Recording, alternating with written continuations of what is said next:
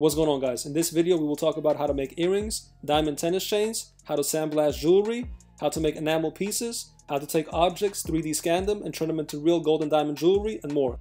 Now, before we begin, if you guys are new to this channel, we talk about entrepreneurship and different businesses you guys can start. And one of the subjects we're talking about right now is how to start a jewelry business. You can start a jewelry business with under $1,000. This is something anyone can get into. You don't need any business licenses or special degrees. I suggest you guys start by watching this video, which is the ultimate guide on how to start a jewelry business, and then watch the videos in the playlist. I will leave a link in the description below.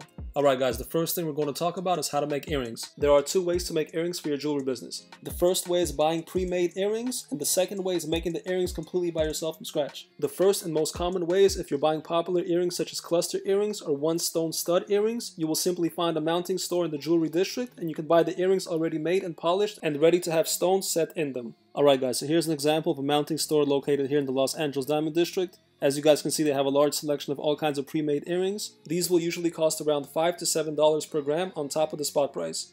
Alright guys, we're going to go on goldcalc.com. We're going to select 14 karat gold, and as you guys can see, 1 gram of 14 karat gold costs around $35 today. Alright guys, so when you buy the earrings, you'll have an option to buy them in 10 karat, 14 karat, or 18 karat gold. You will also choose from white gold, yellow gold, or rose gold. Keep in mind, if you do white gold, you will have to plate the earrings after polishing. So these earrings right here weigh 3.8 grams, so the total you will pay is $152.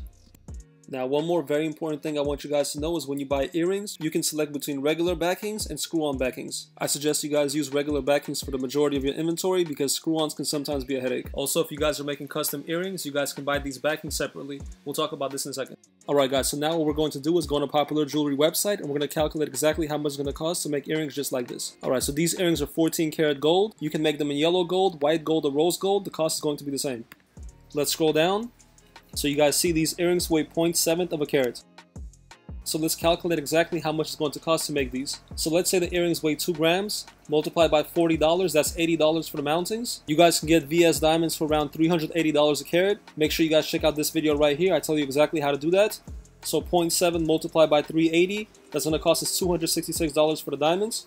You're going to pay $1 to set each stone because it already has the holes and prongs. So there's 14 stones, so that's $14. You're going to pay $20 for polishing and plating, so the total cost to make these earrings is going to be around $380. Now, one more thing I want to add is if you guys are making one stone stud earrings, you will pay around $10 to set each stone. Now, let's talk about how to make custom earrings. You guys can get custom 3D earring designs made on websites such as cgtrader.com. The only thing is you guys shouldn't make the earrings or the pins and the backings. You will buy those separately from the mounting store. Also, if you guys are making women's earrings, you can buy the locks separately from the mounting store and then have them welded onto the earrings. Just make sure you buy the locks in the same gold color as the casted piece.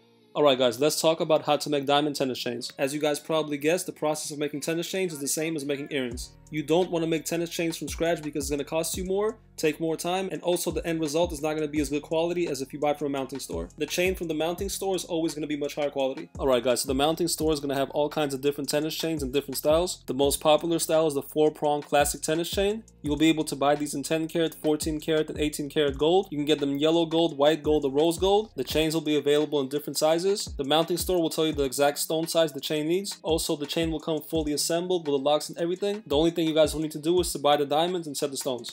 Don't forget to negotiate prices if you guys are buying more than one chain. Alright guys, again, let's go on the jewelry website and we're going to calculate exactly how much it's going to cost to make us this chain. So this chain is made in 18 karat gold and it has around 8 carats of diamonds. These are small 2mm stones. So again, it's going to cost us around $380 per carat in VS. So the chain weighs only 15 grams, 18 karat gold at $52 a gram. That's $780. There's 8 carats of diamonds. Multiplied by $380 a carat, that's $3,040. There's 264 holes, and it's going to cost us $1 to set each stone, so that's $264. Polishing and plating is going to cost us $20. So the total cost is going to be around $4,104. Alright guys, let's talk about how to sandblast jewelry. Sandblasting is basically the process of making a gold piece look matte. This is useful if you guys are making unique pieces or if your piece has a lot of porosity. Sandblasting is done with a special sandblasting machine.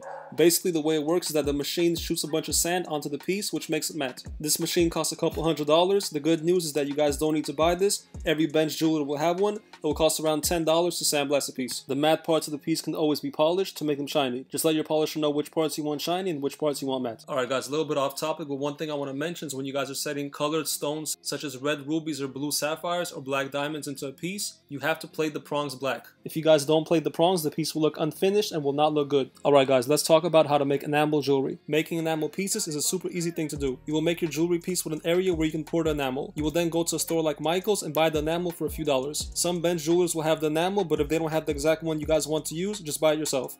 So for example, if the enamel piece is going to be these Jordans right here, you guys will print out a piece of paper with a picture of the Jordans and give it to the polisher so he knows where to pour the enamel. After the piece is polished, they will pour the enamel onto the piece and then polish off any excess enamel. They will charge around $10 to do this. Let's talk about how to scan objects and make jewelry out of them. There are 3D scanners that you guys can buy. The way they work is you simply scan an object and then you will have a 3D file which you can edit in a 3D program like Rhino 3D.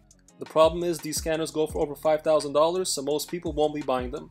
The good thing is that there are 3D scanning services in the jewelry district. You will simply give your item to the scanner and they will scan it for you for around $50. You can then let them edit the file and do things such as add bails or add holes and prongs for diamonds.